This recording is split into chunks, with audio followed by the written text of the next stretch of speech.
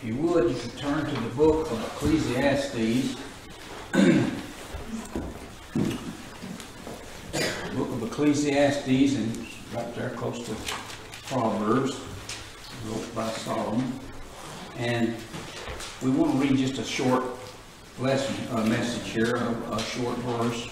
As we have studied the book of Ecclesiastes, there's some things that stands out on our mind, but he speaks of a time, and he says there's a time for all things. And we was thinking on this last Sunday before we come to church about the love of Jesus Christ. And we know this morning that Jesus Christ, it's in Ecclesiastes 3 and I believe it is Ecclesiastes 3 and 8. And it says in chapter 3 and verse 8, a time to love. And he also added to this, there's a time to hate. And you know, as we read this, and as people that don't understand that, might say, well, that's contradicting one another. But listen, there's things in this world, and there's things that we need to love with all of our heart. And then there is things that we don't need to love, and we need to hate them. And if you use this word hate and run some references on it, Jesus said, Jacob have I loved, and Esau I hated. And so, I mean, when the writer here, Ecclesiastes, wrote this, he was a very intelligent man. In fact, it had been this, God blessed him in such a way that he was just great. And some of his writings and some of his teachings I don't understand real clear, but this here I understand this morning that there is a time to love, and there's a time to hate, and there's a time to love that which you do hate. Because, you know, I hate sin. I hate sin because it's against God. God is my Father. Jesus Christ is my Savior. And it's against that. But the thing of it is, I am to love that one or that thing that is causing that hate to go on in their hearts. And so this morning, this is what we want to try to talk to you about. And I was thinking about, do we really love Jesus as much as we ought to, or do we think about loving Jesus? Do we think about from day to day what Jesus Christ did for us, that we might have an opportunity and that we might have a love within us that we could be with Him in heaven? And sometimes, you know, I fail miserably. I failed miserably in even putting Jesus Christ first in my life. And so many times I try to, when the Holy Spirit will tell me, I try to bless and thank Him for what He has given me, for the food, the drink, the health and the strength. And, you know, what has brought me to be more thankful is that my body is getting older, my body is getting weaker, and I know that all that's keeping me going and all that is making it possible for me to stand here and even teach this morning is the love of Jesus Christ, the love of God in my heart, and He is taking care of me, and He is healing my body. Thank the Lord, He's healing my body. And I'm thankful this morning that I can say that I love the Lord Jesus Christ, and I try to serve Him. And so we wanted to bring some things to your mind this morning about a time to love. And in John 3:16, very familiar verses, for God so loved the world that He gave His only begotten Son. Now, Jesus came to this earth as a man in the flesh, yet He was God in the flesh. He was because God and Jesus and the Holy Spirit are all in harmony. They are all one, but yet they are three separate. And Jesus came to this earth, and I was thinking about as maybe there was a conversation that was going on in eternity, I don't know. But they were talking about God is going, I'm going to create a world. I'm going to create a people. And they are going to disobey me. They're not going to do what that I have given them the law to do. And this law that I'm going to give to them, even though they go through the motions of sacrifices and they try to keep the commandments, it's not sufficient. It's not sufficient for where I want them to go. In other words, Jesus Christ came to die for the sins of the world. He came to die for all that God would call unto him. And this is I understand this morning that God made a way for every individual to be saved that he would call unto himself. He did that. And this morning, he, in his own way, he used his Son, Jesus Christ, as a deliverance. And this is the only possible way. The Abraham and all those that were under the law, that are Moses and all of them were under the law. And listen, the law was a schoolmaster. The law could not save. And so that left God's creation in limbo. He didn't want them to. He had already created a place for the devil, and he didn't want them to go there. And so he asked, he requested of Jesus to come to this world and to live upon this world and to see what mankind was going through and to die on the cross of Calvary for mankind. And so this is the thought that I had concerning the love of Jesus Christ. Now, think with me as you do often in the flesh. If your father came to you and you had everything in this world that you could possess, that you could enjoy, that you could do, and listen, he said, hey, I've got something I want you to do. I want you to go down there to these people down there that will not listen to you. I want you to go down there and testify of me, those that will smite you on the face, those that will spit in your face, those that will try to kill you, and those that will succeed in killing you. And do you see the thing that was proposed to Jesus Christ, and he and all of his glory and all of his satisfaction? He was there with his Father, but he said yes, because my love is so great, because I love you, Father, and I will go down there because, hey, they're going to be your people, and my love for them is great also, and I will go down there and I will do as you said. And we know this morning, and this may be old bread to you, but the thing of it is, Jesus Christ came to this world and he suffered many, many things on the cross of Calvary and during his life, and he gave his life that we could be with the Father in heaven.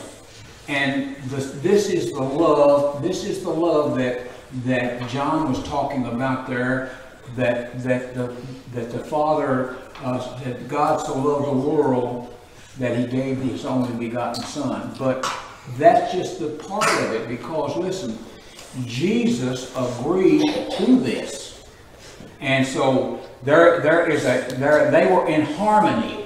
They agreed together. And this morning, we so many times fail to understand what what the great part of our life in this world is about. We let the flesh sometimes control us, and we get our minds on worldly things. We get our mind on substances that we can hoard up, that we can enjoy, and things of this nature. And we leave Jesus out of the picture.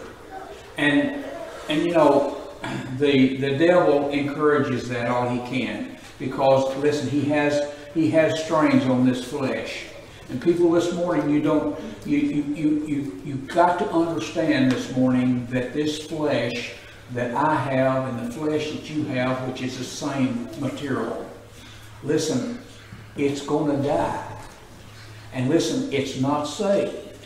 And what you're carrying around this morning with this flesh is holy within. And so there is that warfare that Paul was talking about over there. And he said, "Oh, wretched man that I am! I want to do what God wants me to do, and then I want to do what I have this battle with this flesh, and this flesh is just continually pulling against me." And he says, "There's a constant warfare there, and it's just pulling." He says, "I'm wretched. I'm miserable." And listen.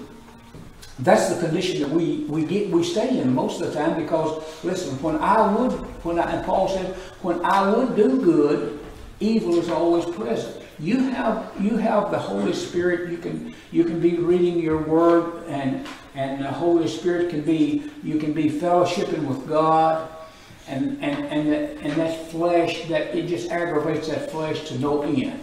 And the flesh wants to say, well, that's enough. Why don't we get up and go do something? Go and see what's in the refrigerator. Listen, that's the flesh for you, and we have an ability to overpower this flesh. But listen, I'll tell you what, it's a great task. And this morning, I want you to see that Jesus loved us enough that He come and died for us. And you see there, as in one place there, when all the people were there, and they were sad about Lazarus' death. Well, you notice there where he says that Jesus wept. Well, listen, he weeps for us today. We get out in sin, and we have to make an amends for that sin.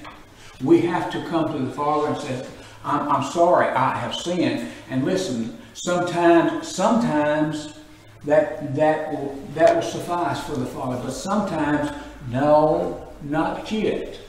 You wait just a little while, and you get your belly full of what you've done, because listen, you knew better than to do that. And this is the thing that goes on with us all the time. And once the Lord forgives you that, what a great relief it is. And listen, and we were talking about this morning. And you know, sometimes we have to do this in order to remember, because the devil uses the same old tricks over and over. He puts a different face on them sometimes, but he'll use the same thing over, and all he does is he aggravates the flesh and gets the flesh all stirred up and causes us to sin. And so this is what I want to get across to you this morning. We need to be more alert of what is going on in our lives, and what we should put first and what we should put last. Because listen, this flesh needs to be kept down. It needs to be in second place at all times, because there's so many times that it gets the preeminence, and it gets the first thing to do. So I want you to look at in the book of Isaiah just a minute, and it's a very familiar scripture, but I want you to read it. It's in Isaiah 53, I believe. I got, if I can find it right quick here. Isaiah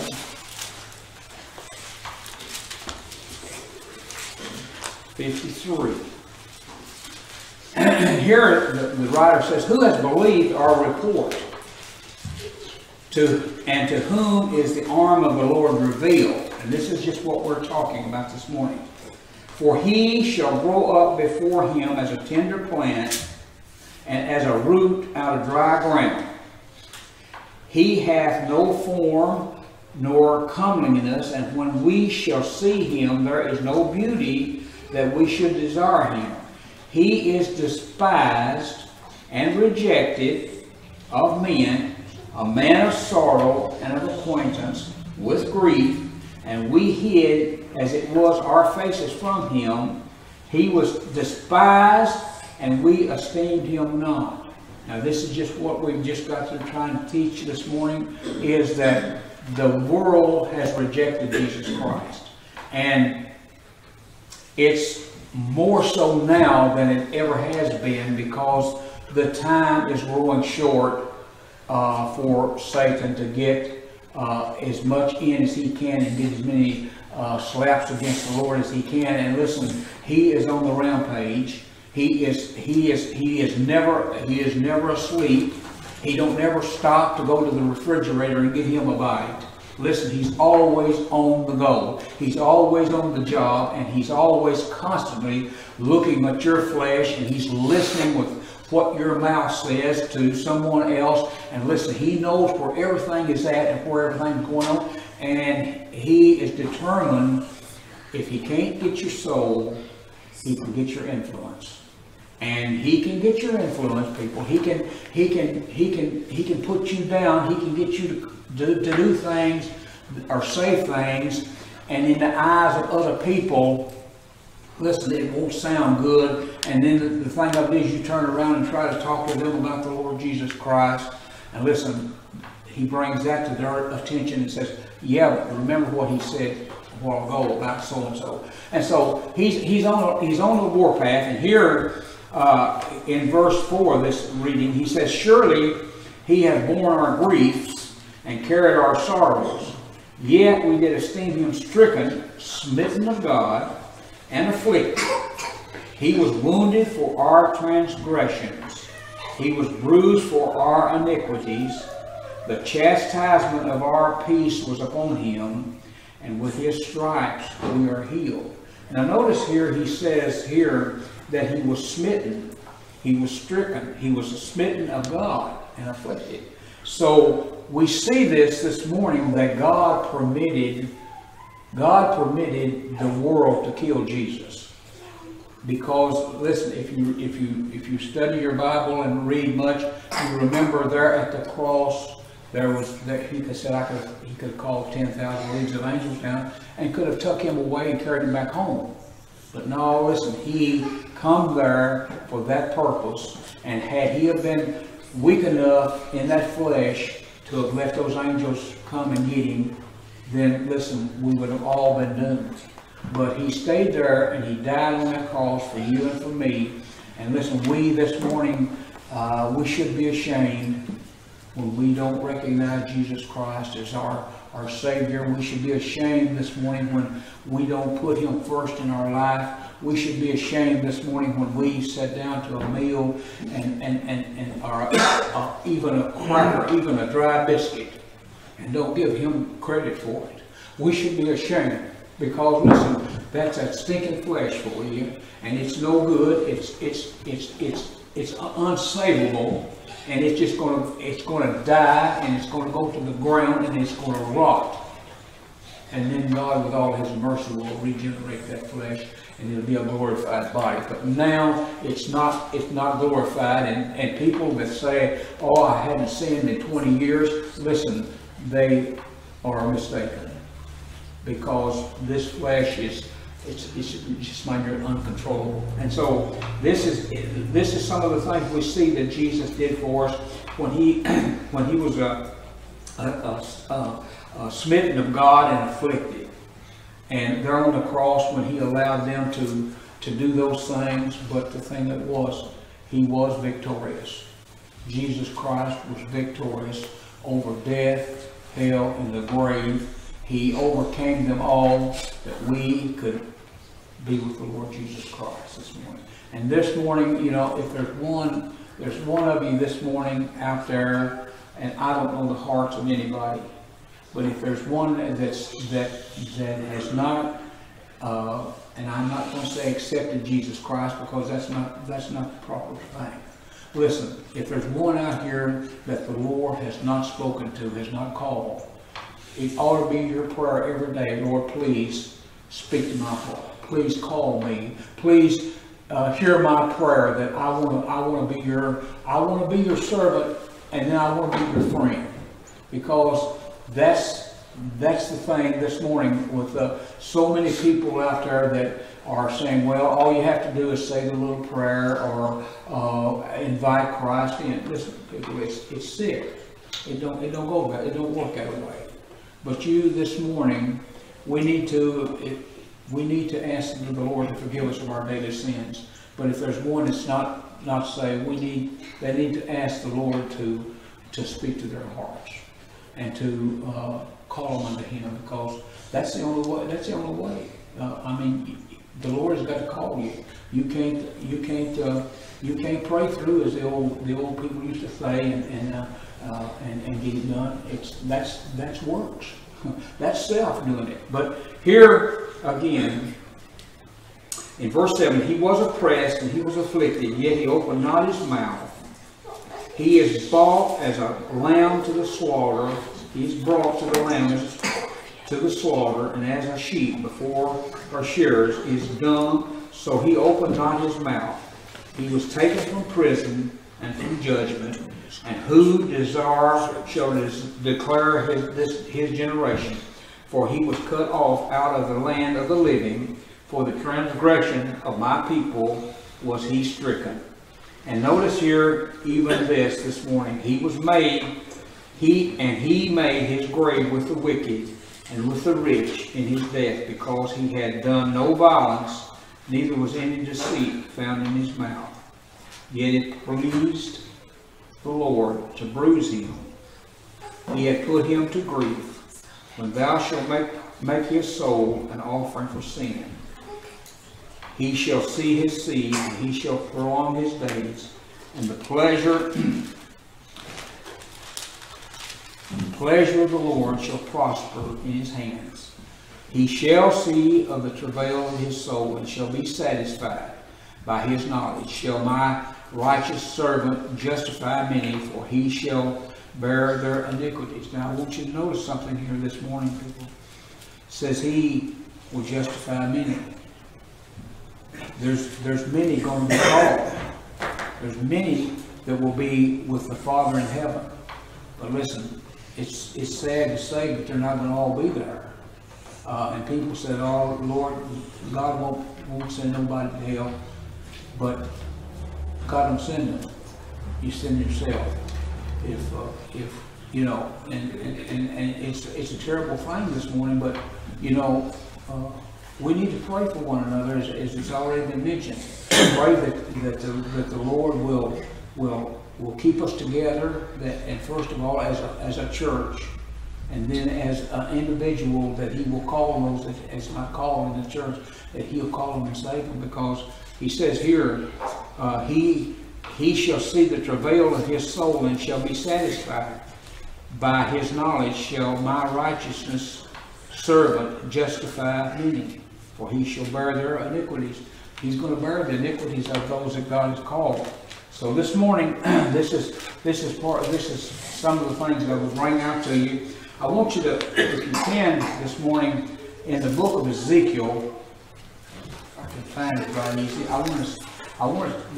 There's in Ezekiel 22, and it's verse 30. Ezekiel 22, verse 30. Ezekiel, and the Lord talking to Ezekiel here in Ezekiel 22 and verse 30. He says, "And I sought for a man among them that should make up the hedge and stand in the gap before me for the land, that I should not destroy it, but I found none. Now, I wanted to read this to you because, listen, there's a gap out here to fill. We have gaps in the church. We have gaps in the home. We have gaps to fill. And here the writer says, I sought for a man among them that should make up the hedge. Now you remember in the book of Job, the word hedge is used, and Job went before God. And God said, have you tried my servant Job? He says, you put a hedge around me, and I can't get to him. Well, here we see this hedge mentioned again here, that this man should make up the hedge, should be a protector. And listen, thank the Lord this morning for those that are making up the hedge, for our pastors and for our workers in the church, and for the people that are trying to do what they can for the Lord, and trying to take parts in the church. Thank God for those. And he says here, and he says, I want them to stand in the gap. Now, why is the gap there? Well, listen, when he came to the Lord, when the devil came to God, he says, you put a hedge up there, and there wasn't no gap there. There wasn't nothing that he could get through. And so he says, I need someone to stand up for this hedge, and I need someone to stand in the gap. And so this morning, some of our responsibilities this morning is to stand in the gap, and to keep that hedge. If it's getting a gap in it, you stand in that gap and take the place of the hedge and protect who you can and what you can. And listen, you can do that this morning by being a witness to other people. You can be a witness. You can volunteer your services more so in the church, and help the ones that are trying to labor in the church, because some people have different jobs in the church, and sometimes they just get overloaded. And it's wonderful to be overloaded, but the thing of this, they might need a little encouragement. And you can stand in the gap. You might be able to tell some poor lost soul out here about the Lord Jesus Christ. You might be able to stand in the gap there and keep old Satan from getting through and getting to him and destroying him. So here he says, notice in verse 31, he says in verse 30, but he said, but I found none. Therefore, in verse 31, he says, have I poured out my indignation upon them, and he says, I have consumed them with the fire of my wrath. Their own ways have I recompensed or repaid upon their heads, saith the Lord. So here we see that there's help needed. And we sometimes we come to church and we say, well, I really enjoy coming to church. I can sit back and take it easy. Well, listen, there might be something that you could be doing. There might be something that you could have done before you come to church. You might have been able to pray a prayer for the church. You might have been able to pray for one individual in there that maybe has not been saved. But listen, we need someone to help fill up the gap and fill in the gap. And so, but he says here, so if they didn't, he didn't find none. And so he says, therefore have I poured out my indignation upon them, and I have consumed them with the fire of my wrath. Their own ways have I recompensed upon their heads, saith the Lord God. So again, it's just something that goes along with the love of Jesus Christ. He is the one that came and filled the gap for us. He's the one that put the hedge up. He's the one that made it possible for me and you to be able to live in a country where this word can be proclaimed, where that this word can be taught, where that we can sing songs of praise to the Lord Jesus Christ, where that we can worship Him in truth. But the thing of it is, the gap, people, I believe the gap maybe was like that, but now it's getting like this, because we're getting less and less opportunities to witness, and we're having more things come on the scene that are saying one day they'll come through that door and say, okay, if you don't accept this one, or if you don't let this one come in, or whatever, we're going to close your church. We're going to destroy your church because you're breaking the law. So we see here that there's a terrible gap that's going on, and the love of the Lord Jesus Christ, He stood for us. But the thing of it is, we need to help do these things too, and to just to be more sure, to be sure that we're doing our part this morning, if that sounds right. But anyway, this is some of the things that I've jotted down, and I had some more stuff here. I just look and see if this one here for that John wrote there. It says, "Greater love hath no man than this, that he laid down his life for his brethren." And we know this morning that Jesus Christ did that, and that He allowed them to pierce His side, that blood would be shed.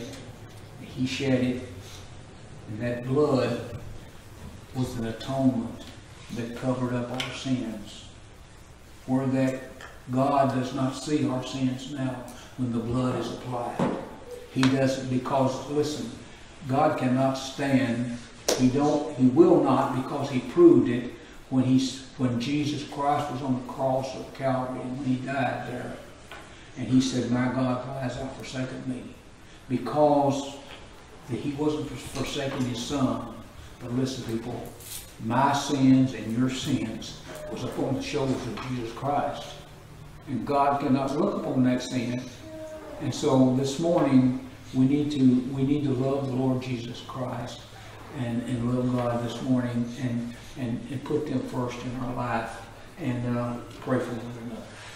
So this is our lesson this morning. We hope that something has been said that will help you, and for those that are out in the world listening, if there's someone out there, I hope that they'll listen, and they'll take concern, and that they'll get them a Bible, a King James version of the Bible, and look at some of these scriptures that we have tried to present to the church this morning, and study it. Thank you so much for your attention.